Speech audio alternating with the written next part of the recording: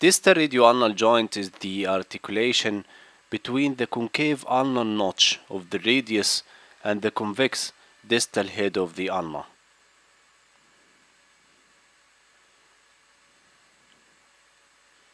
Patient position is sitting with forearm on the treatment table. Stabilize the distal ulna by placing the fingers of one hand on the dorsal surface and the thinner eminence and the thumb on the volar surface. Place your other hand in the same manner around the distal radius. Glide the distal radius dorsally or volary parallel to the ulna.